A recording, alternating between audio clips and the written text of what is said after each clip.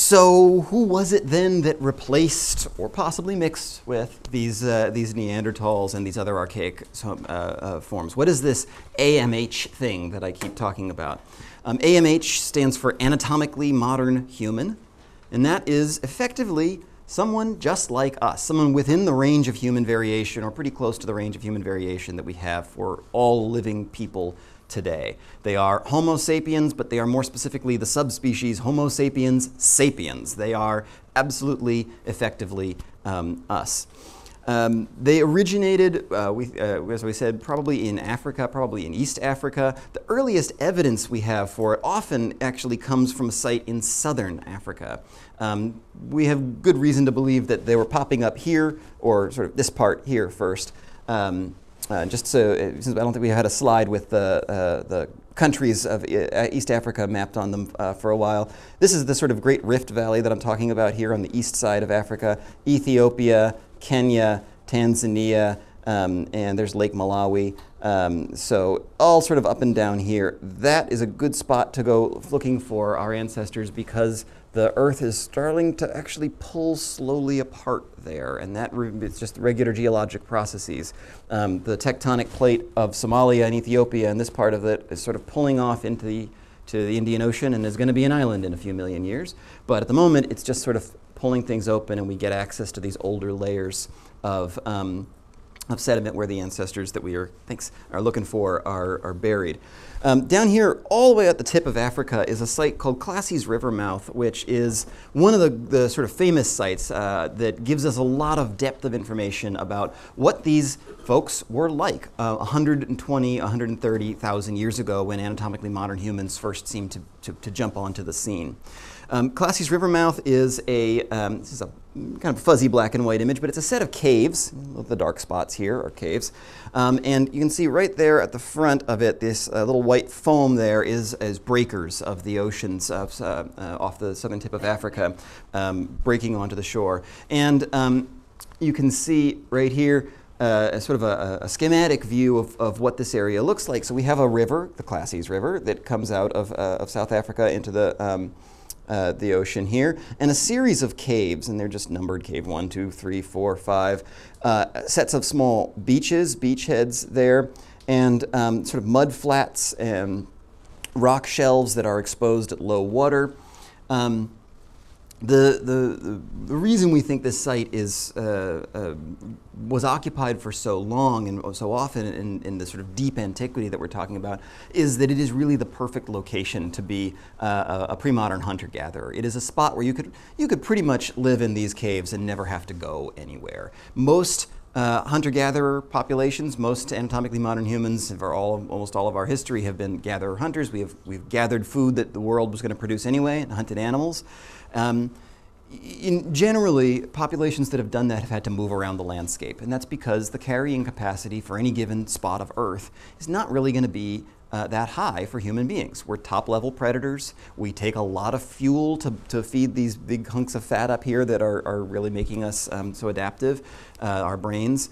We need a lot of resources, and most small human groups are going to eat all the food available in any given spot of ground relatively quickly. At Classy's River Mouth, you actually could probably stay there pretty much all year round, sitting in the caves, going out and collecting whatever is shellfish available on these rock shelves, fishing if you can fish animals off the water here. You've got fresh water always coming in from the Classy's River. You've got all the freshwater resources and mud flats here, and of course you've got game and animals that would be hunted inland and wild resources that you could collect inland too. So you're really at the best spot. Freshwater, sea, saltwater sea resources, and land resources all at the same spot. Classy's River Mouth was occupied for about at least 60,000 years. From about 120,000 years ago until about 60,000 years ago. That is one of the longest records of human occupation in the same spot that we've got anywhere in the world. This was a great spot to set up shop, and so people did.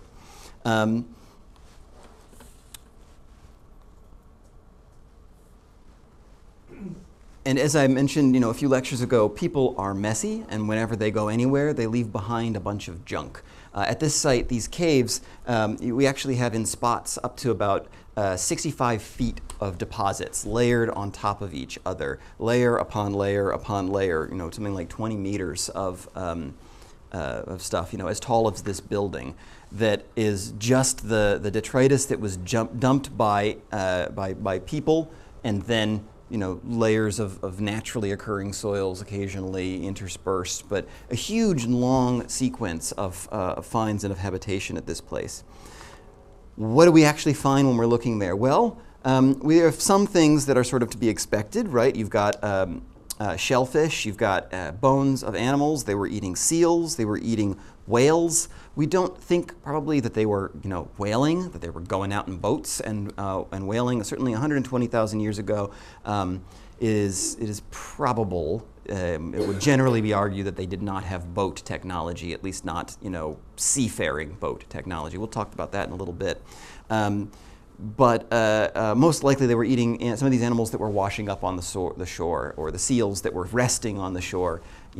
If you're really hungry and you're in a place where there are seals, they come to shore very tired from a lot of swimming for months on end, and you can really walk up to one and whack them on the head, and you can eat for a good long while based on a seal. Not that I'm advocating seal clubbing.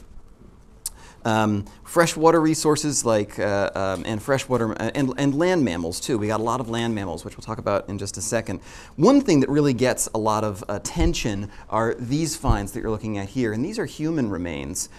We have human remains in a number of different ways, but this is sort of how we know that we're dealing with anatomically modern human. We're looking at least 5 partial mandibles. This part here, the lower part of your jaw. And maxillas, upper part of your jaw, facial bones. Teeth, we've got some cranial fragments, a few postcranial bones, bits and pieces, basically. We're not looking at burials like the ones we saw at Shanidar with the Neanderthals. And remember, we're now sort of going back in time here, right? The Neanderthals at Shanidar were something like 40, 70,000 years ago. Some of these finds, at least, are older than that, 100,000 years ago. The other interesting thing about these, and this is a little bit washed out on this slide, but you can sort of see it on this one, is that some of these bones are burned on small spots here in the end, there, right there. Remember, we're in a cave. And there also is an indication that some of these bones have been sort of broken up. So, what's the argument you might build from that?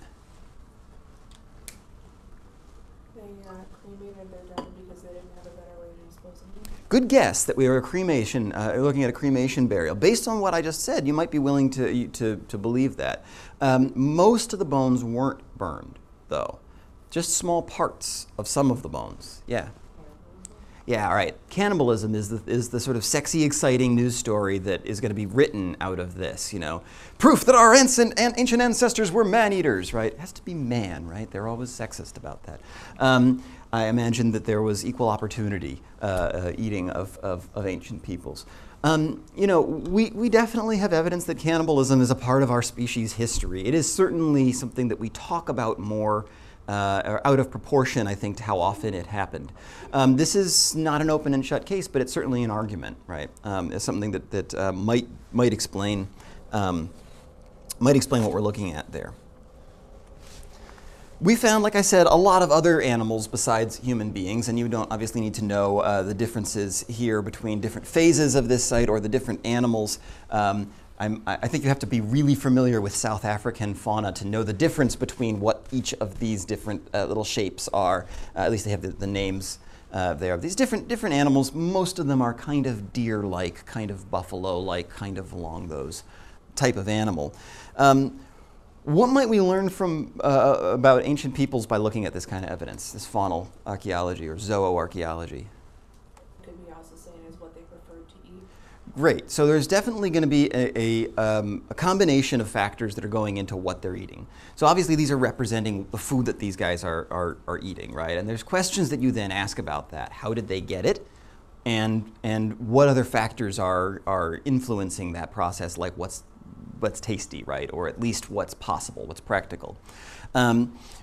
This is why some folks spend a lot of time becoming faunal archaeologists, learning to recognize all the little tiny, not only just what the different bones are, but the different bones in different species, and then the different bones in different species at different life stages, right? Are we talking about an old springbok, or are we talking about a young springbok? Are we talking about a blue antelope that is sick, or one that is, healthy and in the prime of life?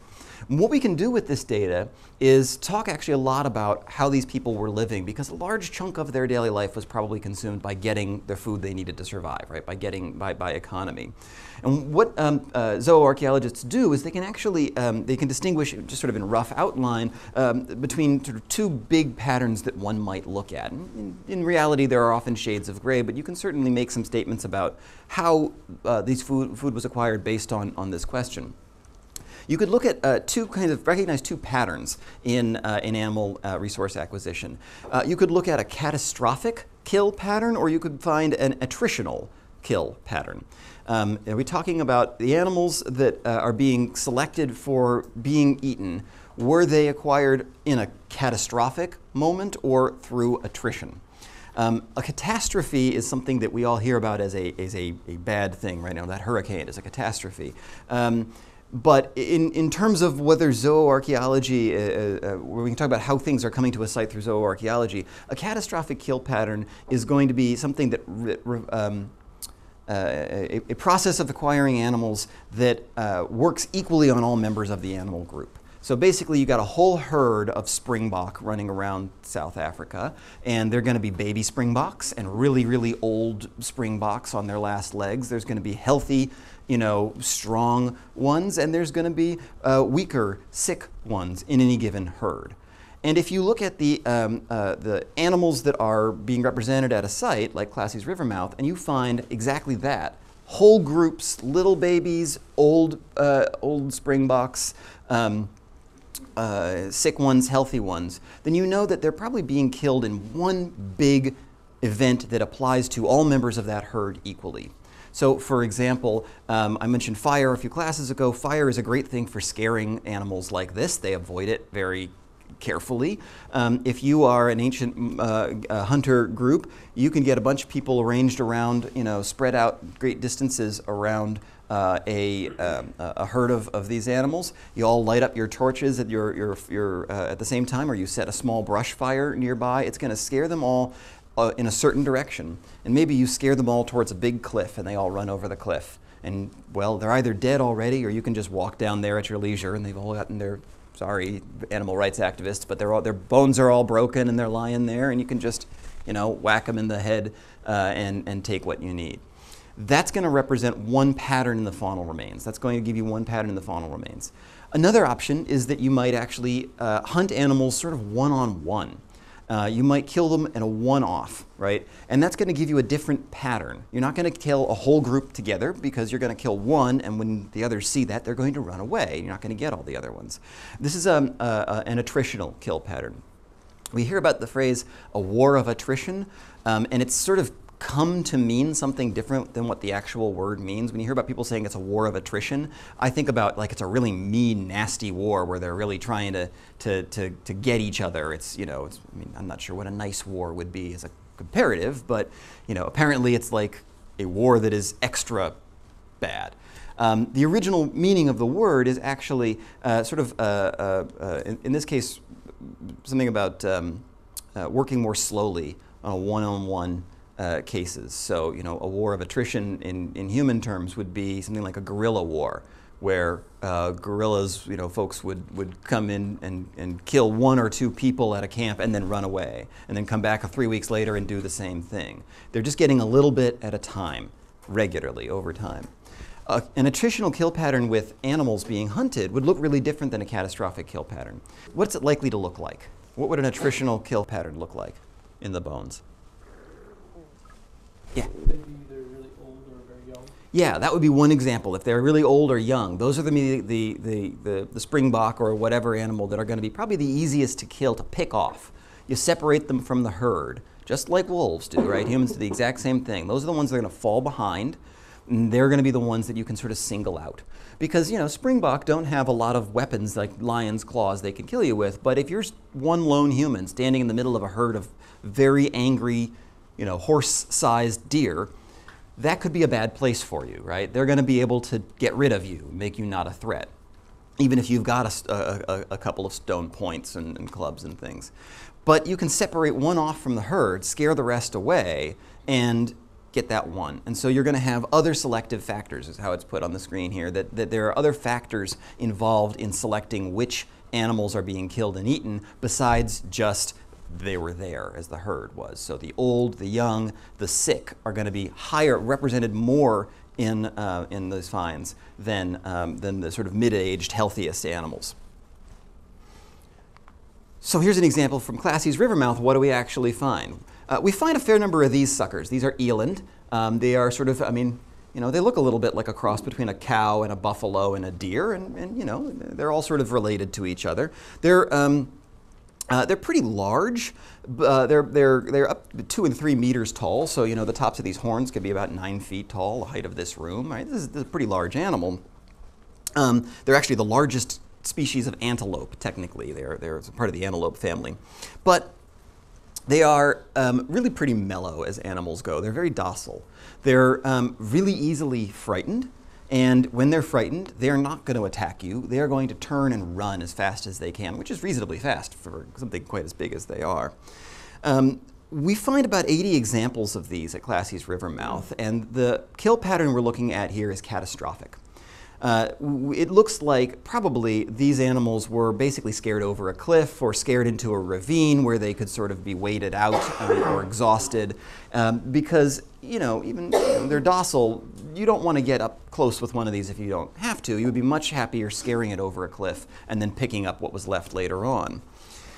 Over time, remember we have at Classy's Rivermouth a long sequence of 60,000 years of occupation, and we have these in nice stratigraphic layers. Perfect archaeological way of talking about change over time, right? Each layer is going to be newer than the one underneath it. Over time, we find slightly less and less of the eland going through at this site. Now, eland is a really nice thing to hunt and eat, but they're an animal that ranges really far. And there are times of the year where you're just not going to find eland naturally in the southern tip of Africa near Classy's Rivermouth. So when they're there, and you can happen to catch a herd in the right spot between you and a cliff, and you can get your people in spot and scare them off that cliff, you're in good shape. You've got all the food you need for a long time. But they're hard to get in that spot, right? They're not actually there for a lot of the year. So we think probably over time they were spending less time doing this and more time with something else. This might be one of the something else's. This is a Cape buffalo, and it's actually it's a much smaller animal than an eland. It's about, they're still quite large to you and me. Let's see, do I have exactly how big they are? About 1.7 meters tall, so basically as tall as I am here. I guarantee you this guy's a lot stronger than I am, and you would rather pick a fight with me than with him. Please don't do either. But about my size. But they're really kind of mean. They're, not to put bias on to judge a wild animal for acting as its instincts tell it to. They're going to fight back if they're cornered. If they are, maybe they could run away, but maybe they're going to choose to not bother to run away. Maybe they're actually going to fight with somebody when they're confronted. They don't herd. They run across. They run by themselves a lot of the time. So they're not going to be an animal that you can effectively scare over a cliff and pick up at your own leisure. We have relatively fewer of these compared to Classy's Rivermouth. At least 30 or so of these were found. 29 were found at Classy's Rivermouth. But we think that there is a little bit more emphasis on the Cape buffalo over time. So over time, they're getting slightly fewer of these, kind of hard to find, but relatively easy to hunt. And over time, they're getting relatively more of these, which are all over the place down there, or certainly they were pre-modern. So they're easy to find, but they're more difficult to hunt. And we actually think what we're looking at here is a change towards increased technology in hunting ability. These hunters are actually becoming better hunters over that chunk of time from 120 to about 60,000 years ago. This is a question that we talked about a while back. We actually asked, are Homo habilis, these early hominin ancestors, early genus Homo ancestors, 2.5, 2.6 million years ago, are these critters hunting the animals that they eat, or are they scavenging them? And we certainly felt at the time that there was still an awful lot of scavenged sort of rotting zebra meat that they don't need to cut off the bone. That just happens to be what the lions have left over. Now, we're jumping way far into the future here, 2.4 million years or so. So it's not like I'm suggesting a direct connection between the two. But I wanted to make the point here that we're now at these fully modern, anatomically modern humans. We are kind of dealing with great hunters. That certainly over time, from 120 to 60,000 years ago, their technology and their ability to hunt definitely increased, and that they learned how to get more Cape buffalo, which were harder to come by than the eland. I like the far side. If you can't read the bottom, it says, buffalo breath, shall we discuss your incessant little grinding noises, or grunting noises? And, the hunter's looking for the Cape buffalo there in the back. No? Nothing? Thanks. I don't need your pity laugh. And here's just a real quick comparison, between this site and another site. We won't really talk too much about is Nelson's Bay, this top line here. What you're looking at is a graph that's representing, comparison, how much of each of these critters are showing up in these sites. And Nelson's Bay is a much, much more recent site. It's about 10,000 years ago versus Classy's River Mouth from 120 to 160,000 years ago. And you can really see here, the trend, if you sort of look more broadly, not just in Classy's River Mouth itself, but compare it to other sites nearby. Percentage-wise, they're getting an awful lot of eland here as the animal that they're eating, which is harder to come by and harder to hunt in terms of seasonality and things like that, but easier to hunt in terms of once you've got one, how do you actually bring it down and make sure you can eat it? And then much less of that later on here in this Nelson's Bay site, where they're hunting very effectively Cape buffalo, bush pig, and other kind of smaller but really tough animal that you wouldn't really want to tangle with if you could avoid it. So we're definitely seeing through the faunal remains at these really early South African sites connected to anatomically modern humans, we're seeing the development of a really modern ability to hunt, right? Their technology, their techniques for hunting are improving. What are they doing to improve? Well, here's one thing that may be part of that.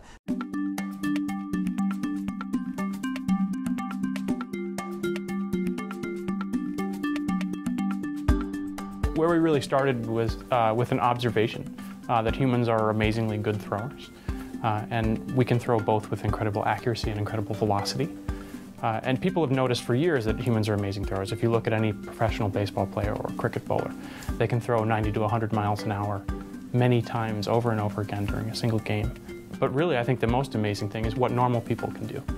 So if you look at sort of any Little League baseball game in any town in America, you can find a 12 or 13-year-old kid that can throw 60 or 70 miles per hour. And that, to me, is really remarkable performance. That ability comes into better focus when you consider what chimpanzees, who are our closest living relatives, can do in terms of throwing performance. Chimpanzees are really athletic. They're very strong. They can lift hundreds of pounds. They can run essentially right up a tree, but adult males can only throw about 20 miles per hour, which is about a third as fast as a 12 or 13-year-old boy. Why is it and how is it that humans are so good at throwing? When did that occur? It must have occurred sometime during our evolution that we became really good at throwing. And probably, arguably most important, why? What we started to look at was the mechanics of how someone throws an object, a projectile, a ball. The really remarkable thing that humans do is they store energy in their shoulders. And a sort of good analogy for how that storage occurs is a slingshot. So with a slingshot, you pull really hard on those elastic bands that store energy in that slingshot, and you're doing the same thing with your shoulder. When you're actually throwing, you're rotating your shoulder back, right? And you're essentially stretching the elastic bands that are your tendons and your ligaments in your shoulder. And those store energy. And then just like a slingshot, when you release, that slingshot, that elastic energy is returned, and it allows you to really accelerate an object such as a rock forward, and that's the same thing that's happening with our arm. And we studied that in some collegiate baseball players who we had in our lab, and we stuck reflective markers on their arms and their torsos, and we recorded how they moved in 3 dimensions. But what you'll see is that as the arm is sort of rotated back, that's when we think that elastic energy is being stored. And then the arm is rapidly rotating forward. A number of changes that have occurred during our evolutionary past to the shoulder and the arm and the torso really make this elastic energy storage possible. And those changes occurred around 2 million years ago. We see hunting behavior emerge around that time. So the earliest evidence of hunting in terms of bones that were butchered and things of that nature appear around 2 million years ago, synchronous with this behavior. We think that throwing was probably most important early on in terms of hunting behavior and enabling our ancestors to effectively kill big game and get more calories for their diet. And why is that important? Why does hunting matter? Hunting probably matters because more calories in your diet means you can build bigger bodies and bigger brains and have more babies. All of the things that matter for evolution. The interesting thing about the way that we threw in the past versus the way that we throw now is that there are very few people that throw to hunt anymore. Mostly the way people throw today is during sports, right? And the remarkable thing about sports is that you're throwing using this incredible ability, but you're doing it hundreds of times in a couple of hours. And that wasn't the case for how we would have been throwing when we were evolving and using this to hunt. So this remarkable ability, which we were evolved to do, doesn't really sync up with the modern usage. And what happens is that people actually injure their shoulders and they injure their elbows. So at the end of the day, the ability that we have to store elastic energy in our shoulder makes us great throwers, but it's also injuring us. There are a number of things that we're doing to follow this research up. One of the things that we're doing is actually looking at what early projectiles actually were. So we know that throwing probably evolved around 2 million years ago, or at least the capacity for throwing. But we don't see evidence of projectiles in the archaeological record for about 1.5 million years. So what was it that we were throwing, and how is it that we were killing these animals? And one way that we can start to look at that is to look at the killing capacity of things such as sharpened wooden spears, right? What happens if you try to kill something with just a sharpened wooden stick? Can you do it? How much energy is required? Can individuals actually throw these things effectively and use them to hunt? And that's what we're looking at next.